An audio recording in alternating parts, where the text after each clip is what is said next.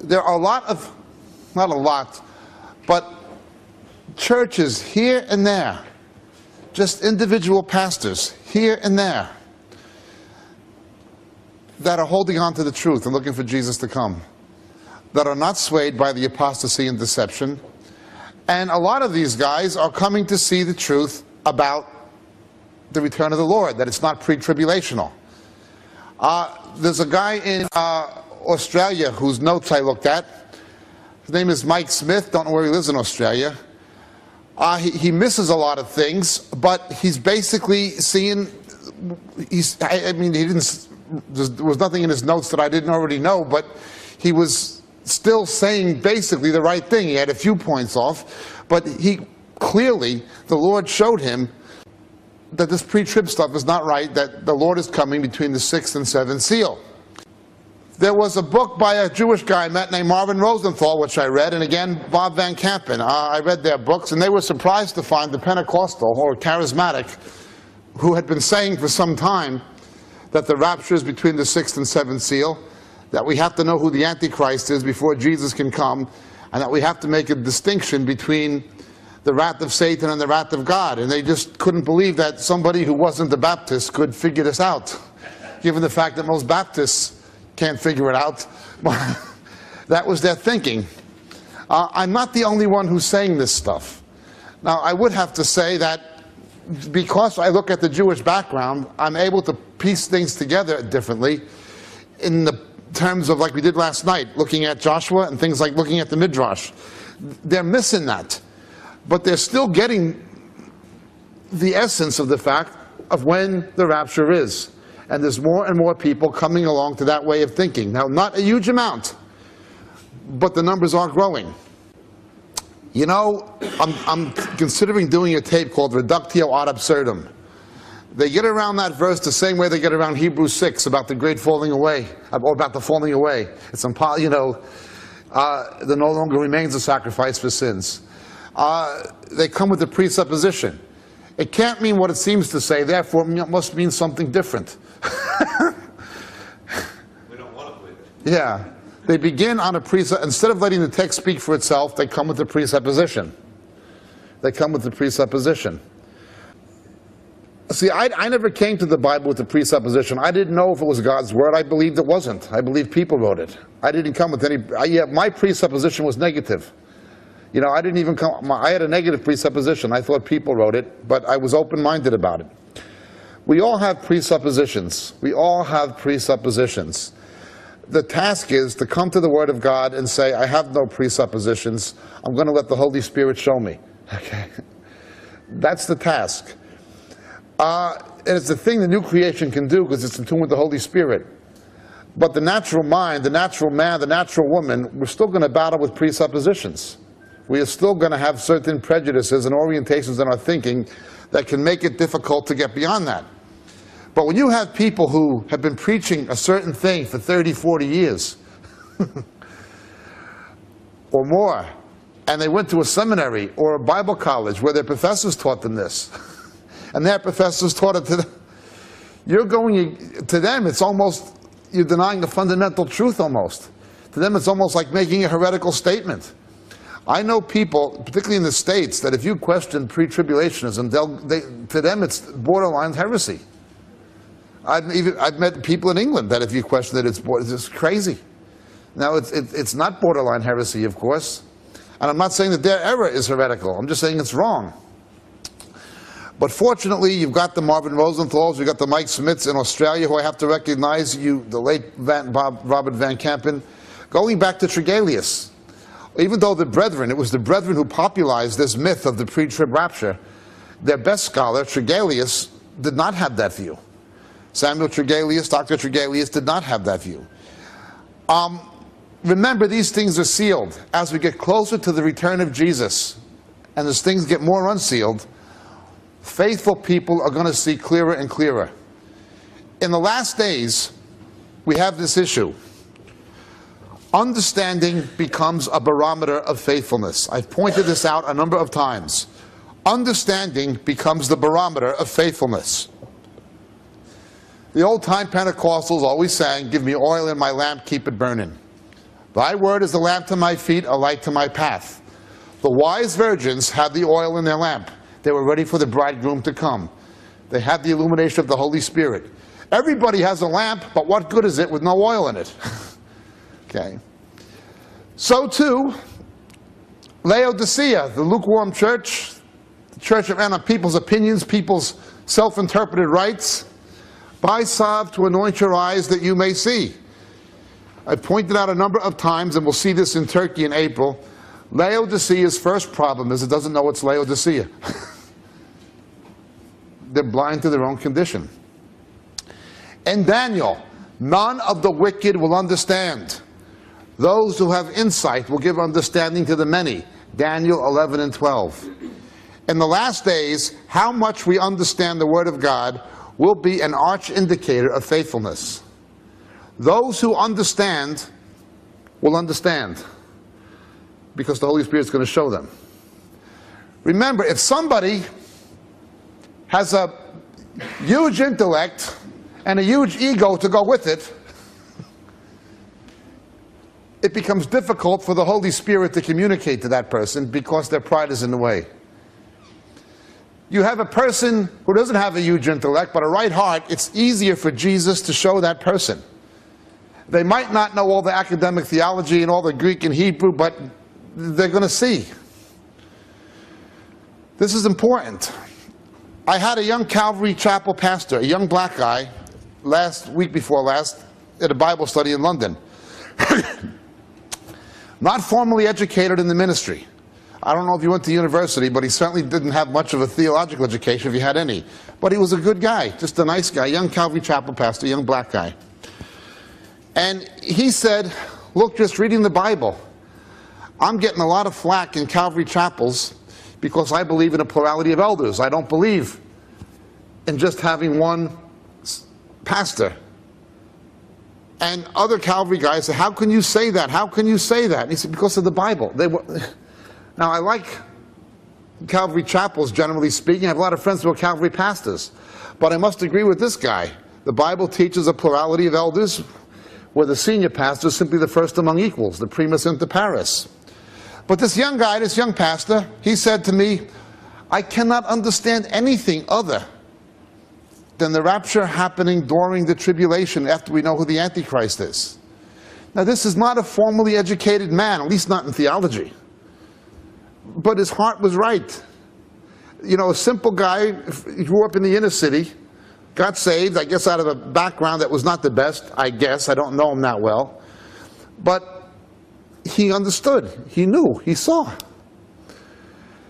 The most important thing in understanding these things is our relationship with Jesus. If somebody has a right heart, the Holy Spirit will show them. Now, the Bible does say, study to show yourself approved. People who have a right heart will want to know, will want to study. What's scaring me now a lot is something I saw in America a few weeks ago with this guy, Brian McLaren, the Emergent Church. Him saying, well, we'll sit in a circle and discuss it. It all becomes subjective. Maybe there are no ultimate answers. I don't know all the answers. Maybe there aren't any. It's not about that. They're saying the Bible does not have, again, propositional truth. Scripture is based on propositional truth. Christ crucified, Christ risen, Christ coming again as objective facts. But these people would sit around, read a passage, this is what it means to me, this is what it means. You assign your own meaning to it. This is called conscientiousization. People caught up in this will never be ready for the return of Jesus. Those churches will collapse like houses of cards. It'll be, again, Elijah feeding the sons of prophets in groups of 50s. Those churches will survive. The other thing that obviously scares me is Rick Warren. Don't study prophecy, it's a diversion. At a time when prophecy is being fulfilled, when we should be getting into it more, they're telling people don't do it. Now you look at this. This place should be filled up. Not because of Jacob Prasch, but because Jesus is coming. 30 years ago, it would have been filled up. You got a remnant who's going to be ready. My task is to get as many people into that remnant as I can by God's grace and get as many people prepared for His coming as I can. I can only do what God allows me to do. But the popular stuff is never going to equip the church. They will not equip the saints. There's not enough money in it, not enough numbers in it, not enough limelight in it for the way the church has become. It's based on show business and marketing. It's just not happening. Remember, they were fed in smaller groups. Elijah fed them in smaller groups. No, I'm not Elijah, and I'm not saying that you're the sons of the prophets. I'm simply saying it's the same principle. It's the same principle. Jezebel is going on the warpath.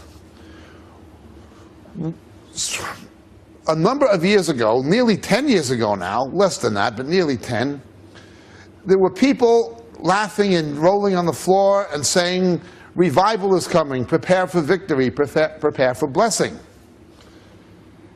And I told people, prepare for persecution. We did a couple of conferences called Preparing for Persecution. And I was told by Elam and the Assemblies of God and people like this, their pastors, that I was blaspheming the Holy Spirit because I said that their laughing drunken thing was not a revival. It was carnal, some of it was demonic, and it wasn't going to bring a revival. So I blasphemed, I committed the unpardonable sin. Now obviously no revival came, and many of those leaders who were into this kind of stuff have been found in immorality, personal immorality since that time. Again, now you have in Great Britain the British government trying to restrict freedom of speech for Christians. Harry Hammond was attacked by a group of homosexuals in Sussex. A Christian policewoman, a man didn't want to arrest him. A policewoman, allegedly a lesbian, did want to arrest him. He got arrested. The Crown prosecutor spent £2,500 to fly a witness from Australia against him because he insulted gay people by having a sign telling homosexuals they need to repent. Free speech is going. Free speech is going quickly. You have an American president who's a man with absolutely no scruples whatsoever, a man of no integrity, completely owned by oil interest, does not care about anything except that. He will allow the Saudis to finance the CAIR in America, even though the FBI says it's had links to terror. And he will still let them do it, because that's what the oil companies want. Don't offend the Saudis. This organization mounts well-financed campaigns with Saudi oil money to drive people off television and radio for insulting Islam, as they would see it. They got rid of Kilroy Silk, and I'm no fan of Kilroy Silk, but the Muslims got him kicked off the BBC. Now they're doing it in America. It's well-financed, and you got politicians like Blair and Bush. Select interests are in their pocket, and then they'll go turn against the church in a minute. Forget about freedom of speech. Democracy is disappearing. You're going into a non-democratic Europe. It's disappearing very quickly. Persecution is inevitable. But what will happen is what I warned would happen when we did the tapes preparing for persecution. The apostate church will be our first enemy. I was at a meeting with my daughter. She's a law student. She's a member of the Law Society, and it was only pastors and lawyers who were invited. I came to this meeting in London last week about stopping this anti-vilification law. Okay? And we had all kinds of people speak to us. All kinds. We had a very senior police detective saying, who was president of the Christian Fellowship of Policemen in London. He was a chief inspector or something like that, detective chief inspector. He said, look, persecution is coming. I'm telling you, I see this coming in the police. What's going to happen? In Australia, in Victoria, and in England, you had liberal bishops, Anglican bishops, supporting these anti-free speech laws. So you can't criticize Islam, or if you say Jesus is the way, the truth, and the life, you've blasphemed Islam. You've got bishops supporting laws like that in the House of Lords and in Australia. The enemy is always the traitor. Many will fall away and betray one another. Many. Okay? Islam is an obvious enemy. Mormonism is an obvious enemy. The Church of Rome is an obvious enemy, but they're not the biggest enemy. The biggest enemy is the cancer inside the body. The traitors who will compromise with such people, who will take their side against evangelicals. These are the real enemies. This is what the book of Revelation tells us is going to happen. It's what Matthew 24 tells us what's going to happen. And it's what is happening. There is no possible way that people who are going into the emergent church and purpose-driven and alpha and the ecumenical and whatever it is, there is no possible way they will even begin to understand this book. They're being told not to read it. Well, Luther said don't read it, so we shouldn't. Now Rick Warren says don't get into that, so we should. The book itself says it's the only book of the Bible with a blessing on those who read it. They're telling you not to. Well, who do you listen to, them or God?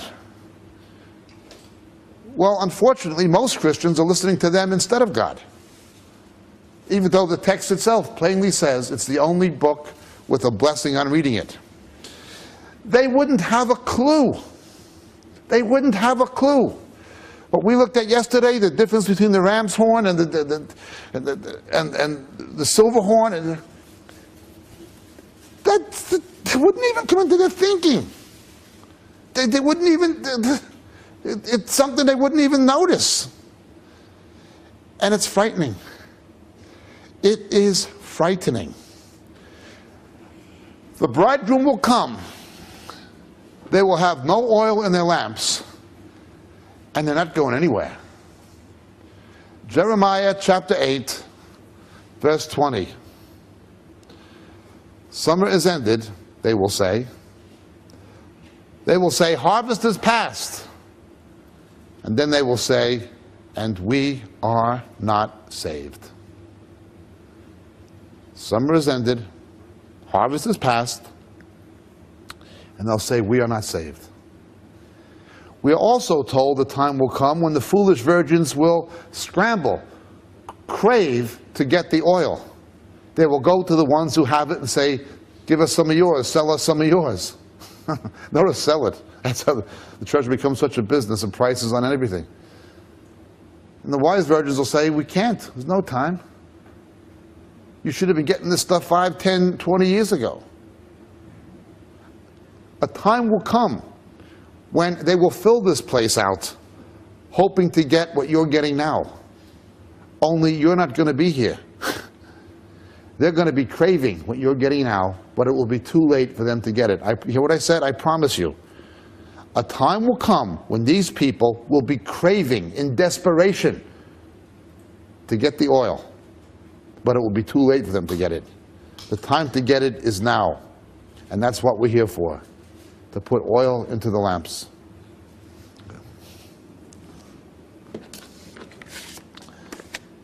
Turn with me, please, to the book of Revelation once again.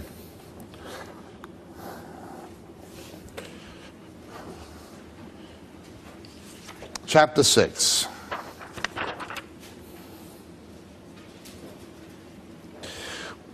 We concluded last night looking at the time frame.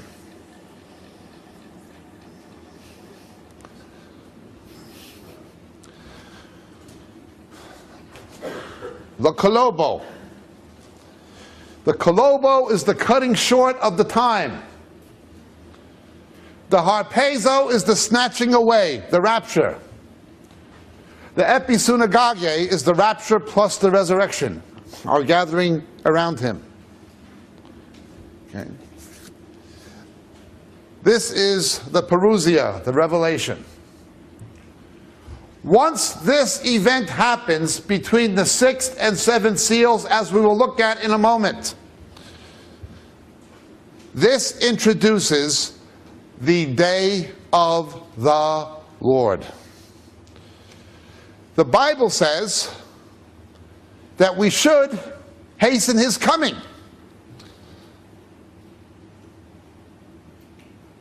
Hasten his coming.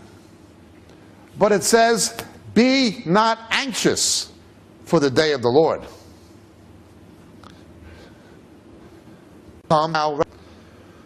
By evangelism and discipleship. By evangelism and discipleship, when the full number of the Gentiles comes in. That is how we hasten his coming. We can actually make it happen faster.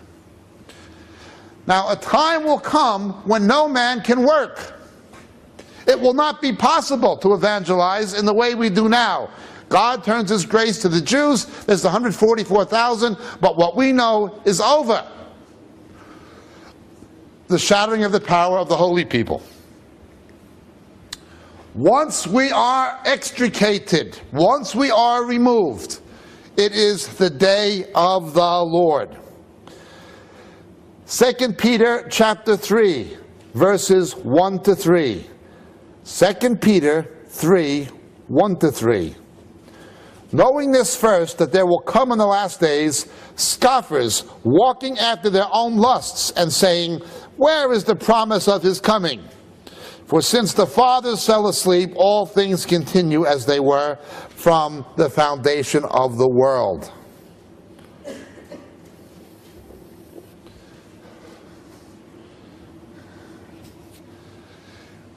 There is good reason to believe that the Antichrist will counterfeit the millennium. And for many people, things will seem to be somewhat normal. Look at it this way. You can put on the idiot box in America or Europe and watch con artist preachers from the States or South Africa telling you about blessing and victory. You can change the channel and put on the news and watch Christians being massacred in Sudan. They're living in a different world than the real one in which most Christians live in. In other words, more Christians have been killed in the last 50 years than in all of the history of the church. More people have been killed for the name of Christ in the last 50 years than in all recorded Christian. Well, who cares about Christians? What's happening in the third world to Christians will eventually come to the developed world. But these other people won't care. I got my credit card. Here it is right here. It won't matter to them. They won't realize what's happening. Again, it's the silent killer. The church will have birth pangs. It will know what's happening. The other people won't know what's happening. Is a toothache a good thing? From my point of view and your point of view, no. From a dentist's point of view, yes. Not just because he gets paid, but because he knows that the decay is causing the pain. There's a nerve inside the tooth that is telling you and telling him, this person has decay, they will lose the tooth, we need to drill it or do a root canal, or we need to do something to save the tooth. The pain is a bad thing, but the pain is a good thing.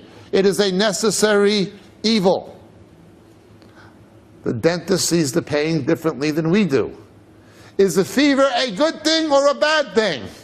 Well, the fever is a bad thing, yet a fever is a good thing, because a fever tells you you have some kind of viral infection or something of this nature. You need to do something about it. It's a bad thing, but it is a good thing. At least you know something is going on. But what happens if someone develops, God forbid, a carcinoma or a silent killer? I feel pretty good. Never felt better. But there's no symptoms telling them that they're in trouble. By the time the symptoms show up, it is too late to save their neck. Thank God for fevers. Thank God for toothaches. Because there's a solution to the problem. At least we know we have a problem. That is what Peter's telling us. Once again, 2 Peter 3, 1 to 3. If millions of people suddenly disappeared in the rapture, bringing chaos to the planet like these people are telling us, and then think things could go on, it would be crazy. That's not what it's going to be. Forget about the Tim LaHaye fairy tales. The day of the Lord, Peter tells us in 2 Peter 3, 10 to 14, the day of the Lord will come as a thief in the night, in which the heavens will pass away with a great noise and the elements melt with fervent heat. The works also that are therein will be burned up with fire. Beloved brethren, seeing that you look for these things, be diligent to be found without spot and blameless. 2 Peter 3:10-14. The elements will be dissolved with fire. The word there is stoichia. Stoichia. As in stoichiometry in chemistry. Stoichia. I have explained before that before the 20th century, before Einstein's theory of relativity, nobody knew you could dissolve a stoichia, an element. They didn't know about enriched plutonium. They didn't know about uranium-238. They didn't know you could split a stoichia. A stoichia is an element. By atomic number, it's elemental. You can't get anything smaller than that without dissolving the element. But the element itself couldn't be dissolved. That was atmos to the Greeks, that which was indivisible.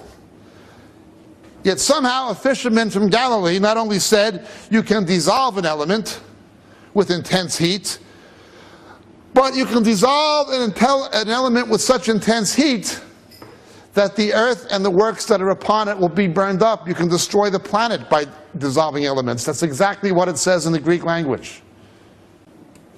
It's like this. When I was a little boy, when Khrushchev came to the United Nations in New York and took his shoe off and began pounding it on the podium, "We will bury you, we will bury you." Within months, the Politburo got rid of him. You can't have a nut with his finger on the button. The Soviets wouldn't let a maniac like that have his finger on the button. He'll get us all blown to kingdom come. During the Watergate crisis, trying to save his neck politically, Nixon was drunk and stoned on tranquilizers. Kissinger and Haig were trying to keep him under control. He calls a stage 3 nuclear alert on the Soviets in October of 1973. We can't have a drunken madman with his finger on the button. He's gone. Overnight, his own party turns against him. The Islamic mind does not think this way. One suitcase bomb in Tokyo, one suitcase bomb in Hong Kong, one suitcase bomb in New York, one suitcase bomb in London, one Paris, one Washington, one in Sydney. There goes the economy of the world. They will push the button. They don't think rationally. It's an irrational religion. They think jihad. A Hindu's the same. I will be reincarnated and come back as a Brahmin. The world is in a much more precarious state now than it was during the Cold War, because you now have Hindus and Muslims, Pakistan and India with nuclear weapons, and if these fall into the hands of fundamentalists, people will do anything. If one nuclear weapon went off anywhere, people would freak out. Would they give up their freedom? Yes. Already. Rather than deport Muslims and close Islamic institutions and protect the borders, the American government will tell people to show up 3 hours early at an airport and take your sneakers off, put on your computer, just so as not to offend the people who want to kill you because of money and politics and corruption in the White House. That's it. That's just the way it is. People will give up their freedom to try to prevent this from happening. But ultimately, it becomes inevitable. The only thing going to stop us from wiping ourselves out is the return of Jesus. If he did not come back, no flesh would be saved. Let me explain. What happens in the sealed judgments is demonic. It's in the divine plan. But it's largely the repercussions of things man has done to himself. Once we are taken out of here, now it's the day of the Lord. It's not the devil doing it. It's not people doing it. Not fallen man doing it. It's God doing it. In vengeance, in anger, and in retaliation. This is the day of the Lord.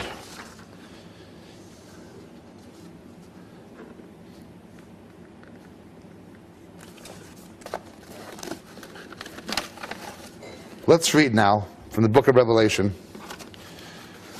chapter 6. He weeps because no man can open it. But in chapter 5, verse 5, as we saw last night, they found one who was worthy, the Lion of the tribe of Judah, the Root of David. How does he open the seals? The seals are opened, or the way they're opened, is what we read in Matthew 24, the Olivet Discourse.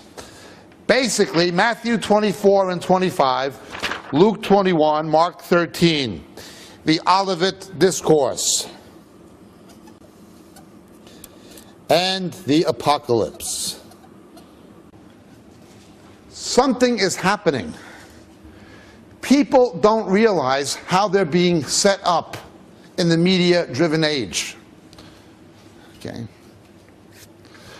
On the Days of Noah tapes, we talk about the Nephilim, demonic beings coming down from the sky. We relate this to what happened in the days of Jared, and we show things about extraterrestrial research. I have no doubt in my mind there's a demonic nature to these things. There's no proof of extraterrestrial life with exobiology, but the declassified reports by the American government and the Blue Report and so forth do show that it's parapsychic phenomena. The cult. To me, it is just a silly Hollywood movie by Steven Spielberg or a pop record by David Bowie. But things like Ziggy Stardust and the Spiders from Mars and things like E.T. and Close Encounters, going back to Superman, this is setting people up. They'll look for a Messiah, a Savior coming from the sky. It has to counterfeit Jesus. Okay. Let's go beyond that. Why does the church have to look to Hollywood to evangelize? A biblically and historically inaccurate movie like The Passion of the Messiah, they're calling it the greatest evangelistic tool ever. Even though the person who made it, Mel Gibson, said on TV in America, you don't have to believe in Jesus Christ to go to heaven. Even though when he was asked in Australia by the Australian newspaper, what impact did making this film have on your life, he said, I don't have to answer questions like this anymore. I have a hell of a lot more money than I used to. He made it for money. He doesn't believe the gospel. Yet this is Franklin Graham's greatest evangelistic tool ever.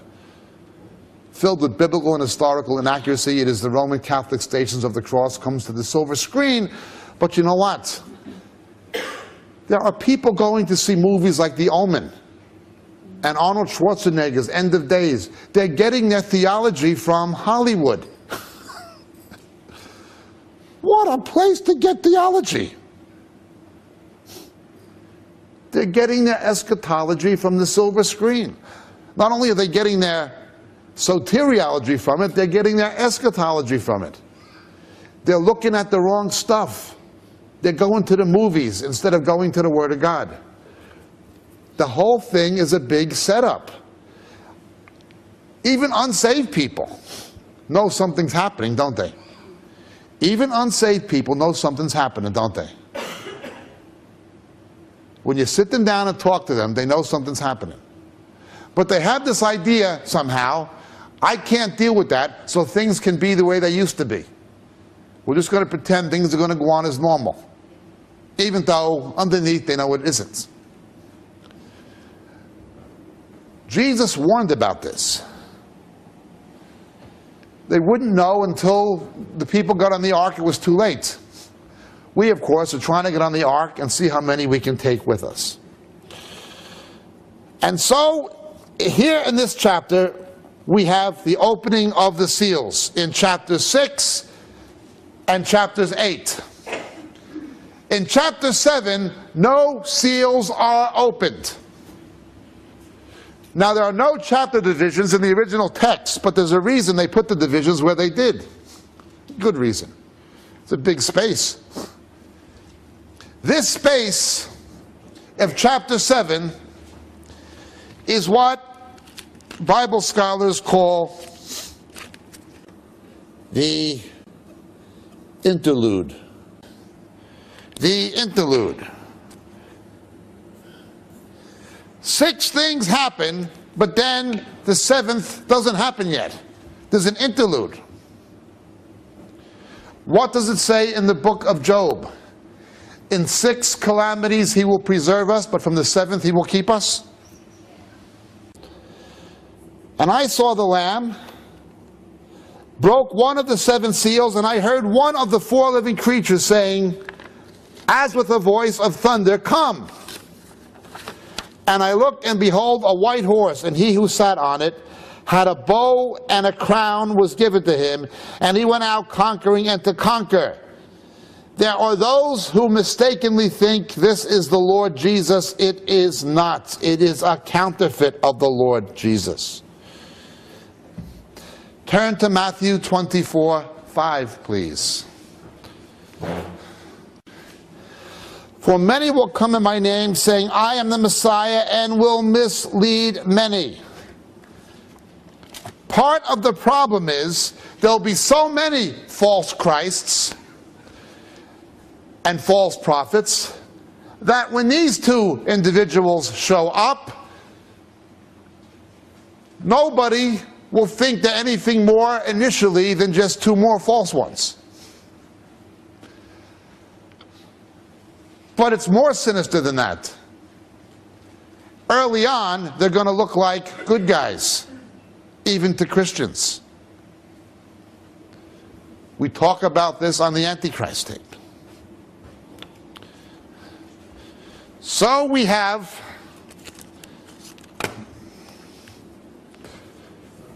the 4 horsemen.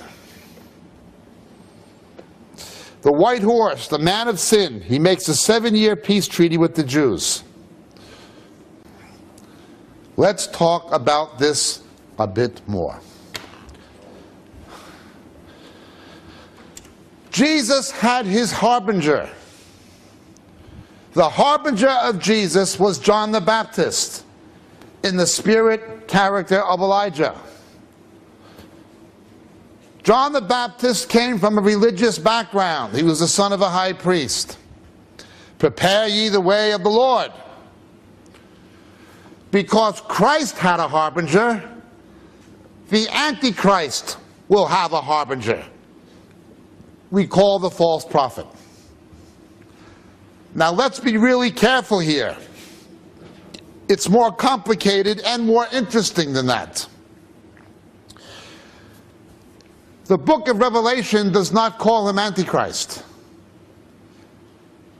We have many Antichrists. We have a spirit of Antichrist, which is closely associated with the mystery of lawlessness.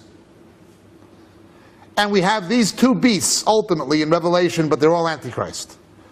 Antichrist meaning not only against Christ, but in place of. I'll say it again. It's a spirit that's always been in the world, closely associated with what the Bible calls the mystery of lawlessness. Secondly, there are many. Thirdly, it's these 2 ultimate guys. The way we have the Father, the Son, and the Holy Spirit, a triune God, you have again the satanic counterfeit. Satan, the Antichrist, and the false prophet. The false prophet is to the Antichrist, although he is Antichrist, what the Holy Spirit is to Jesus. The false prophet is to Antichrist what the Holy Spirit is to Jesus. Okay? John the Baptist was filled with the Holy Spirit from his mother's womb. He became the vehicle to prepare the way for the coming of Christ. It is the Holy Spirit, according to John's Gospel, John 14 and John 17, that is the biblical vicar of Christ. The one who acts vicariously in place of Christ is the Holy Spirit. The Holy Spirit and Jesus are both God. The false prophet and the beast are both Antichrist.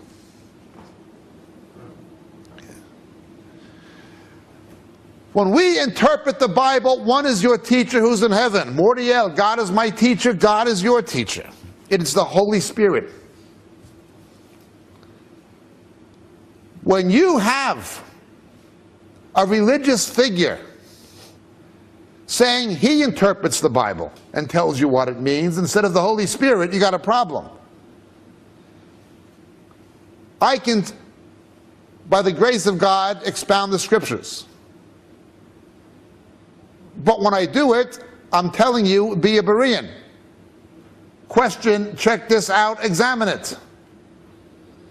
If someone says, my word is final authority, and if you don't agree with it, you're a heretic, you're an apostate, that is Antichrist. That is the Church of Rome, among others. That is the Mormons. Who are you to question us? We have the illumination. We have the Gnosos. It's all based on Gnosticism. Every pope says he's the vicar of Christ, Vicarius Christus. No, the Holy Spirit is the vicar of Christ. This is what the false prophet is. You will see different people typifying him. Remember the dimensions of Goliath's armor. What did you have? The weight. 666. Who went before Goliath? His armor bearer. So often when you see a picture of the Antichrist, you see somebody going before him. It's always there. What's he there for? He has to have a harbinger. He has to have a harbinger. Prepare ye the way for the Antichrist. We'll be talking about the Antichrist more later. Seal 1. White horse. Let's go back now to Revelation. Seal 2. The red horse. When he broke the second seal, I heard the second living creature saying, come. And another, a red horse, went out, and to him who sat on granted to take peace from the earth, and that men should slay one another, and a great sword was given to him.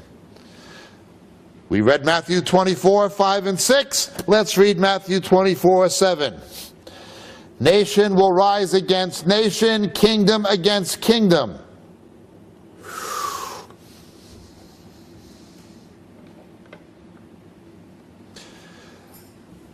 Somehow, although wars and rumors of wars are already increasing, the one on the white horse breaks this covenant. And then, literally, hell not only breaks loose, it literally breaks loose. It comes to earth. A war in the heavenlies comes to the planet. Something is really going to happen. There'll be so many wars, but ultimately they all become focused on the Middle East. Look now. There are 3 times as many conflicts involving Islam as there are all the other religio people groups put together. If there was no such thing as Israel, you'd still have 65,000 murdered Christians in the Philippines. If there was no such thing as Israel, you'd still have 300,000 murdered Christians in East Timor. If there was no such thing as Israel, we'd still have 2.3 million murdered Christians in Sudan and Mr. Bush's religion of peace and tolerance. The Philippines is thousands of miles from Israel. Because you've got Abu Sayyaf. Indonesia is thousands of miles from Israel. Al-Ismailia. And they're all saying the same thing. It's because of Israel. It's because of it's the Zionists. It's not about the Jews. It's about the God of the Jews. Somehow, we're supposed to believe that all the world's problems are caused by this little nation, politically. No, the world's problems are not caused by this little nation politically. The world's problems are caused by the Satan who was trying to destroy this nation to prevent the return of Christ, because Christ is going to destroy him. He knows his time is short. There were some statements last week that were too vulgar to say before Christians. It was literal vulgarity. Statements made against Israel by the French ambassador in London last week. It was open vulgarity. Because of that such and such nation, all the world's problems are being caused by that such and such very vulgar adjective nation, Israel. Little nation Israel. And he was just vulgar about it. Refused to apologize. You got France, Europe saying this. Do you really believe that if Israel didn't exist, could anybody really believe if there was no Israel that the Muslims would stop persecuting Christians in Sudan? It's absurd. Third seal. The black horse.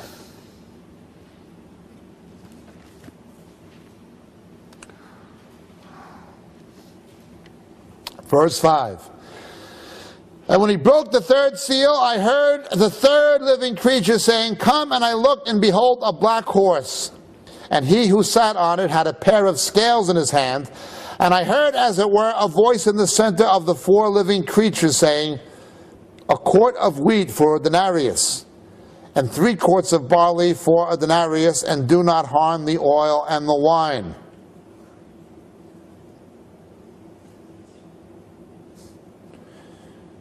Well, that's interesting. No grain, no meat, but you got luxury items.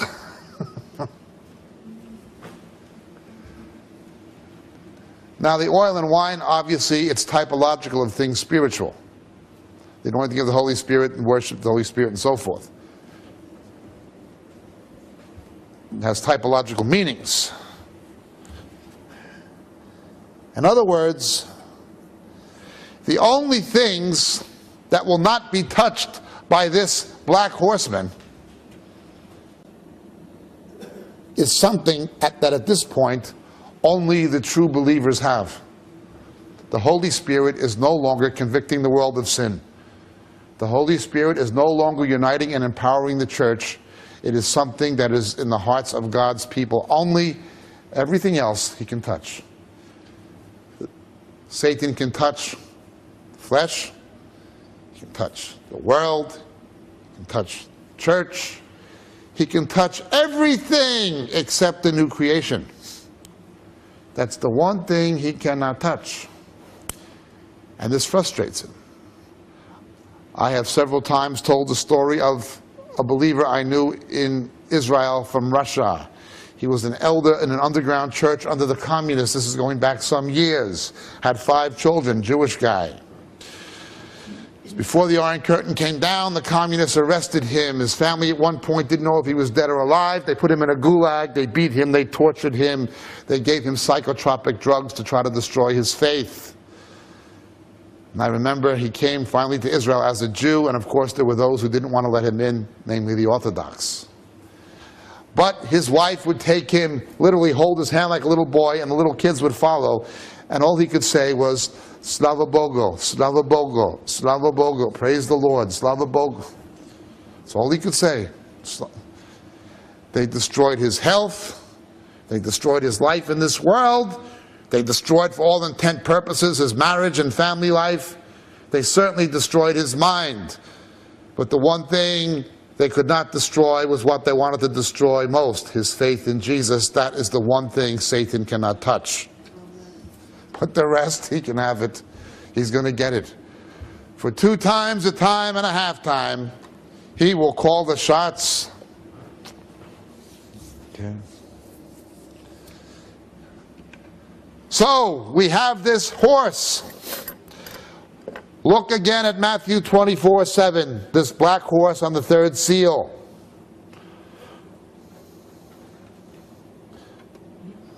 Jesus' interpretation was, "There shall be famines in various places."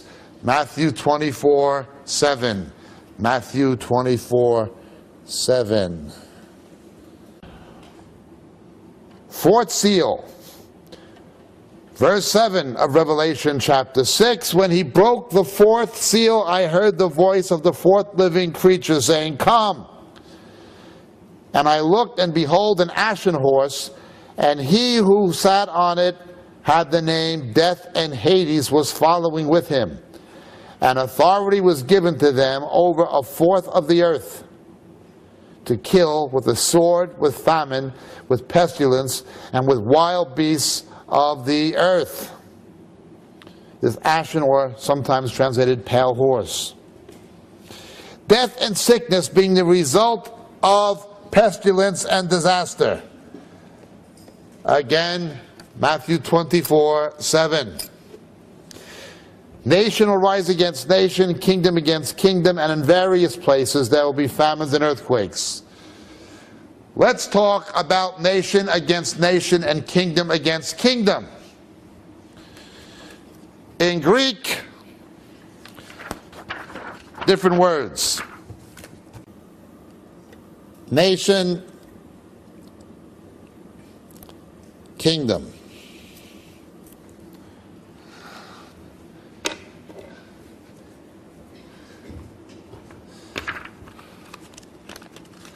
In Hebrew,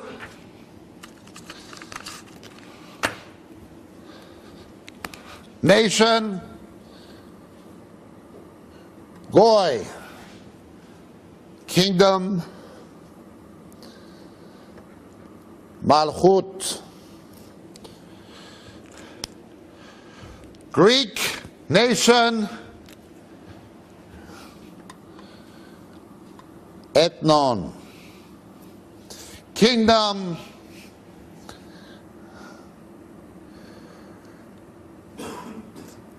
basileia.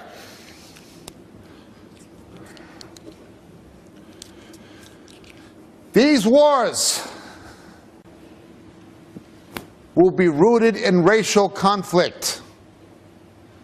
By racial conflict, I don't simply mean Asian against Westerner, or black against white, or yellow against, not that. In Yugoslavia, you had white against white. In Rwanda, Burundi, you have black against black.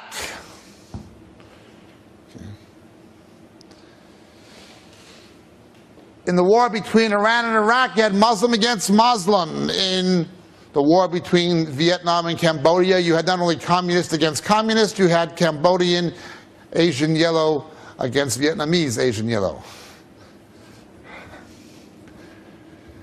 There will be a mad quest for the brotherhood of man based on monoculturalism and a unified religion, but it will never ever work.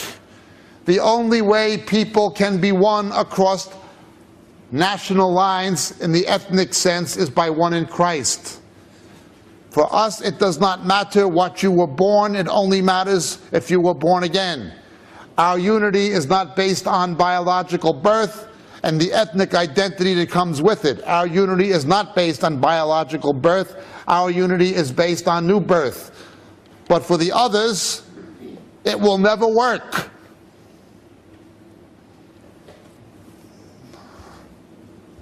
They will never ever stop the ethnic tensions. And I'm not just talking about skin color or religion. Anything will do.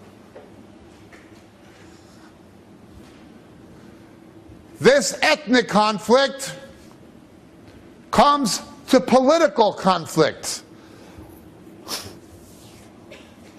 The only way the political conflict, fights between nations politically, will stop is when the ethnic wars stop. As Isaiah says, when the Messiah returns and sets up his kingdom, Lo isa goy le goy herev. Nation will not lift its sword against nation. Yes, in the millennial reign of Jesus, they will beat their swords into pruning hooks. In the meantime, you want a good investment? Buy shares and a defense contractor. I'm not telling you to do that. I'm simply saying I can guarantee, while there may be shortages of food, there will not be shortages of weapons. A number of years ago, I watched something in Somalia. I was in England and I watched it on a documentary. It was a market. There was no food. No food. You could not buy any food. There were children with swollen guts, getting ready to die. You could not buy any food. But you could buy an RPG for $5. And you could buy an RPG, a rocket-propelled grenade, with a launcher for $10. You couldn't buy an egg, but you could buy a deadly weapon. Plenty of those. You look at Angola. No food. Plenty of Kalashnikov rifles, but no food. Now, what does a starving person who has nothing but a Kalashnikov rifle do to get food? It's obvious what a starving person who's not a believer and who has no food, but he does have a Kalashnikov rifle, is going to do to get the food. You understand? Part of our problem is we don't live in the third world. We're living in countries whose models of economy, government, and culture were still framed by biblical influences. Now that those biblical influences are being abandoned, the security and prosperity and stability that they have afforded us are disappearing. Now you have terrorist attacks in London, people afraid to go out, people afraid in New York City. It is getting like that. Just yesterday, there was a court case in America where some guy went to court and he fought having to say the Pledge of Allegiance under God, and he won. You understand what's happening here? The only thing that could stop this is if people turn to God, and you can delay it. People have always asked me, do you think a revival can come and we can prevent this? Mark my words, I've been saying this since the 1980s. I was sure. I don't say I get prophecies every day or these great revelations every day, but when the Lord gives me a revelation, it's never been wrong. Just doesn't happen every day. I'm absolutely convinced, the Lord showed me, that when revivals come to places in the developed world, it will be like King Josiah's. In the days of Josiah, because of the sin that happened under Manasseh, how do you say in English, Manasseh? Manasseh. That they killed so many babies. The judgment of God was inevitable. All they could do was delay it. God said it won't happen in your lifetime because you were faithful, but the axe has to fall. It is inevitable that the wrath of God will fall on the Western world. It will fall on the developed world. Europe, Britain, America, Australia, Japan will not be immune. Judgment must fall. Even if revival happens, I'm telling you, I'm absolutely convinced, and I have been since the 80s. I believe the Lord revealed it to me through His Word, that the most revival can do is delay the inevitable, and that's if there is a revival. So far, we're not heading for revival, we're heading away from it.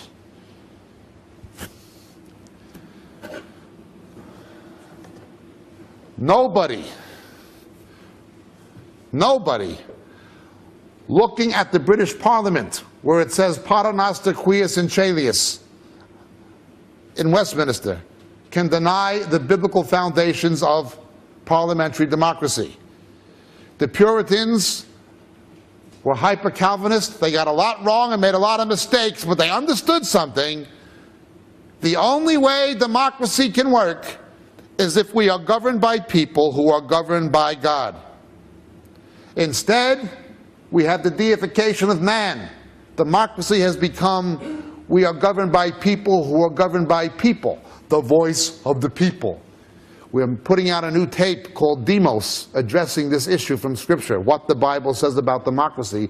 It's one of the tapes, it's a message I'm doing next year at our conference in England in September, when we have Bill Koenig from the White House Press Corps, and David Hocking, Dr. David Hocking from America.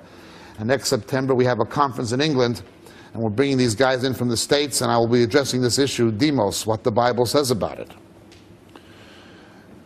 The Greek word occurs 4 times in the New Testament. Nobody, likewise in America, looking at the U.S. Constitution, we hold these truths to be self-evident. It says in the Declaration of Independence that all men are created equal and are endowed by their Creator.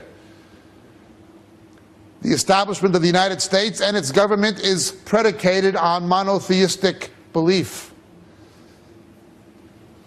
The only thing separation of church and state meant in America was that the Americans did not believe in Erastianism. They did not want a state church like in England. They didn't want a Church of England, or a Lutheran church like in Europe, or a Presbyterian church like in Scotland, or a Dutch Reformed church like in South Africa.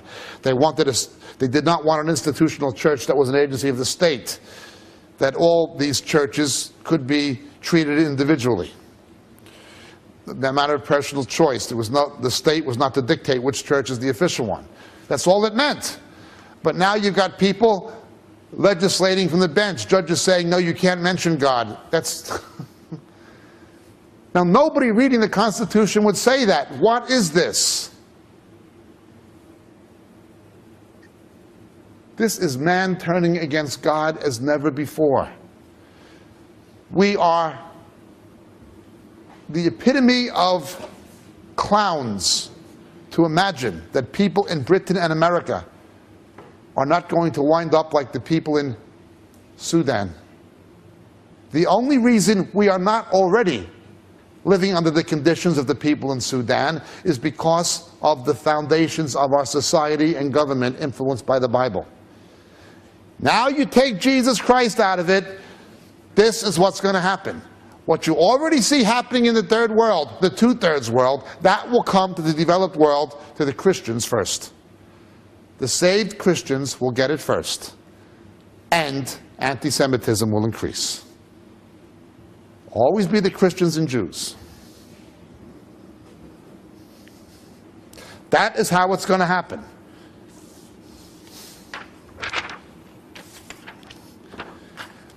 Remember, these things, pestilence, famines, wars, are already happening.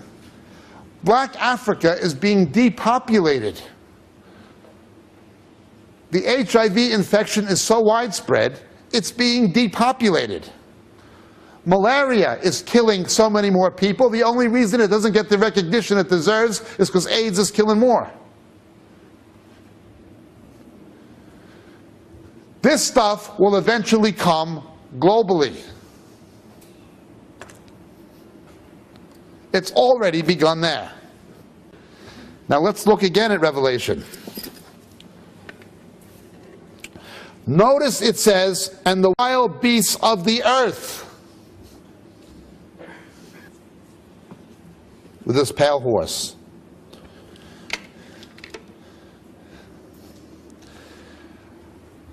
In New Jersey, in the United States, New Jersey, you've got a bit of the country in the northern part of the state.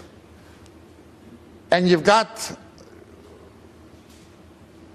resorts down the shore, the beach, the southern part of the state. But most of the state of New Jersey, one of the American states, the upper half of the state is a suburb of New York City, and the southern half of the state is a suburb of Philadelphia. It's just a suburb of two places bigger than itself. That's New Jersey. It doesn't have much of a character or identity of its own, but it's by and large an affluent place. It's where Princeton University is. This place, New Jersey, last year, now this is suburbs now, 85 encounters with man-eating bears. That never used to happen. That used to happen in Colorado, once in a while. Now in the suburbs of New York City, And they don't know why, except that we're destroying the natural habitat of the bears, so they're invading human space. There are more deer now in the United States than there were when the Pilgrims landed on the Mayflower. Because of the greenies, nobody wants to shoot Bambi, so instead they have Lyme disease. In England, everybody knows foxes, urban foxes, may as well be rats. But you can't hunt foxes anymore. I would say tally-ho. Those guys come into my garden, and I'm tired of going out there. Don't ask me how they get into the containers, but they do, and then they rip the plastic bags open and put the garbage, the rubbish all over the driveway. I got to go out and clean that junk up. These things get rabies. The problems with rats, resistance to toxins and poisons. You notice there's more shark attacks. Australia, America, every year there's more. Bird flu fever. In Asia, they are terrified it will become a pandemic. But what happens when biogenetic engineering goes out of control? You make them, God says, they were made according to their mean, according to their kind. Now you've artificially crossed the genus barrier. What Darwinism couldn't do, man now can. Wouldn't take much. What about if you had gorillas, or you had tigers with human intelligence, or something approximating it? Don't think it's not possible. You've got rats with 1% human brain now. Can you imagine rats that could think like people? We are at the precipice of what would have been even 10, 12, 15 years ago unthinkable, but Jesus tells us the beasts of the earth are going to come against us. Now, don't get me wrong. I'm in favor of protecting endangered species and all that. I always have been. But I also know what the Bible says. By us destroying the natural habitats of these species, we are forcing them to mutate into animals that would one time shy away from people, now in their own quest for survival to become more vicious, hostile to humans. You're going to see problems with animals growing and growing and growing and growing because of what we've done to the habitat. Remember, the first seals are the consequence of man's own sin. It's the working of Satan. Yes, God allows it. God brings these things in judgment. But it's still, tribulation is Satan's time. And so we have the ashen horse. Fourth one. And this ashen horse, or pale horse, Matthew 24:7, pestilence, earthquake. Natural disasters. What happens when you have a natural disaster? What are they afraid of in New Orleans or after the tsunami? They're afraid of pestilence coming as a result of it. We don't think of it now because of quinine, but people used to die from malaria in Louisiana and Florida, same as they die now in the third world. You have these natural disasters, you create these swamps in the middle of urban areas, you're going to have pestilence. And such is the fourth seal. Fifth seal.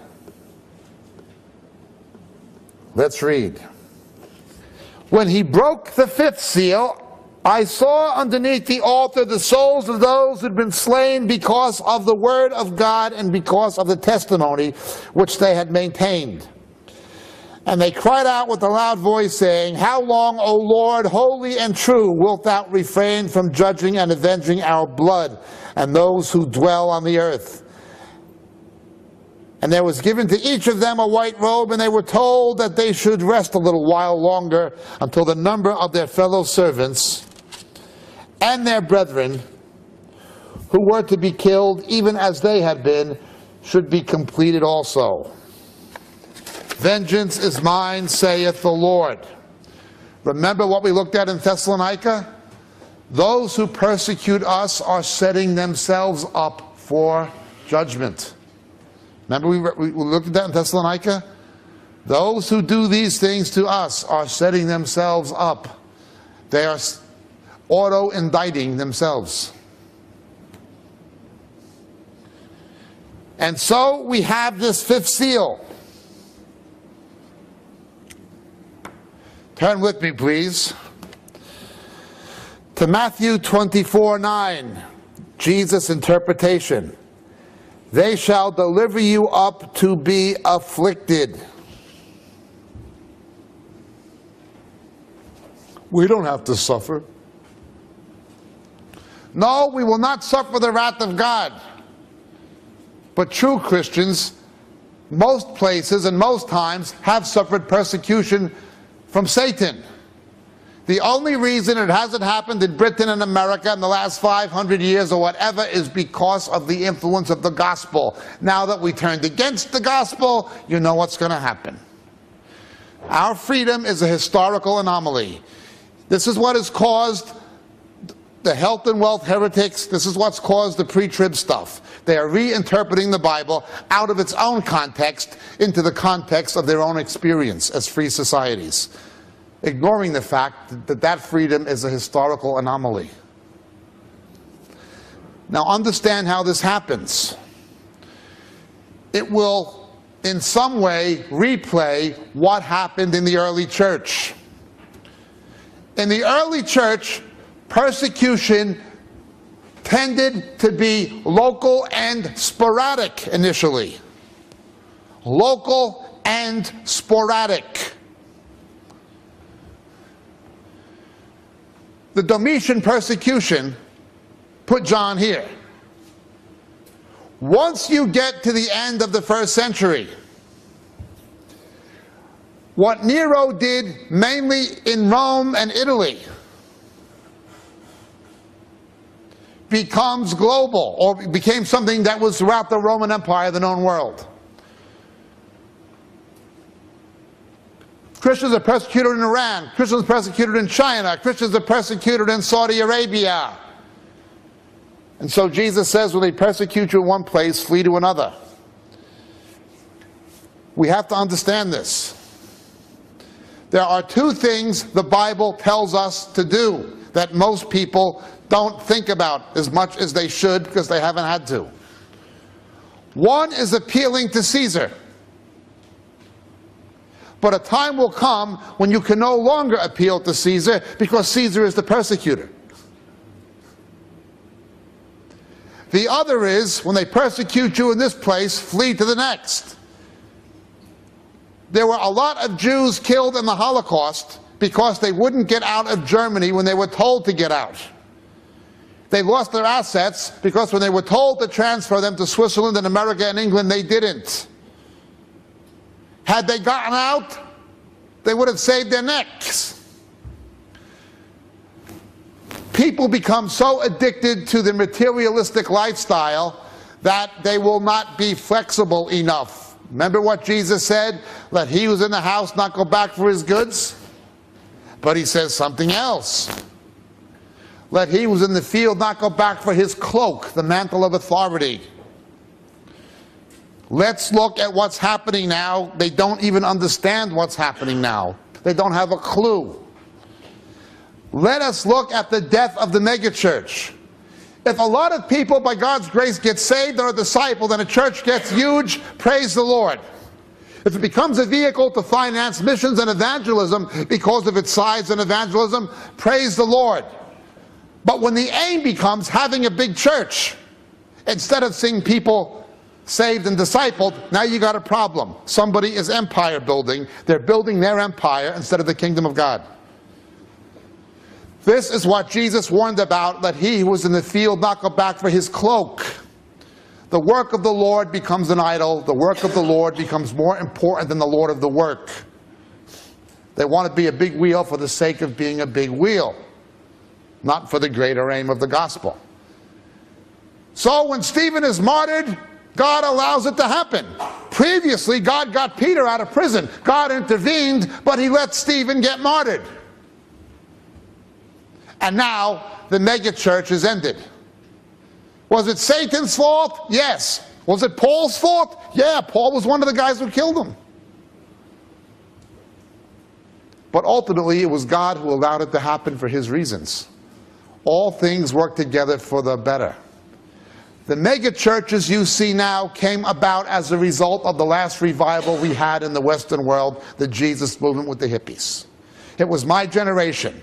Woodstock. We can get 1 million people, we can get 2 million people, 2 million hippies, and we can get 2 million people in one place. We can get Nixon out of the White House, we can get Johnson out of the White House, we can end the war, we can change society, we can do this.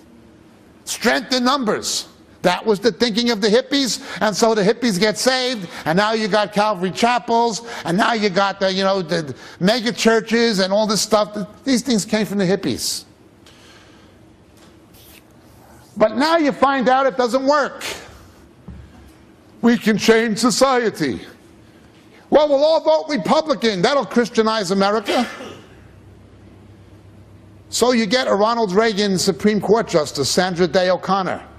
A Reagan conservative appointed by Reagan, pro-abortion, writes the decision to take the 10 Commandments out of the judicial building in Alabama. No, it doesn't work. Lip service at election time. They're not changing the world. Their mega churches are not changing the world. In fact, they're not even seeing people getting saved and discipled anymore. They're running on gimmicks, fads, programs, purpose-driven, and the rest of it. When persecution comes, these things, the days are numbered. God will allow an end to be put to it. Yes, it'll be Satan and all that, but God will allow it for his purpose. These mega churches are never, ever going to do it. They will never, ever, ever prepare the church for the last days. They have had their day. Now they are no longer running in the power of God's Spirit. They are running in the power of marketing and psychology and increasingly even New Age. Remember the first mega church? What put an end to it? You're going to see an end to the mega church. First of all, Satan has raised up the money preachers not only to corrupt the gospel and discredit it, but they will provoke laws that will be used against legitimate ministries. You will lose your tax exemption for your building. Or what? You won't give somebody a position as a minister because they're homosexual? That's discrimination. You're no longer a tax-exempt organization. That's already happening in Canada, and it will come global. Persecution is coming.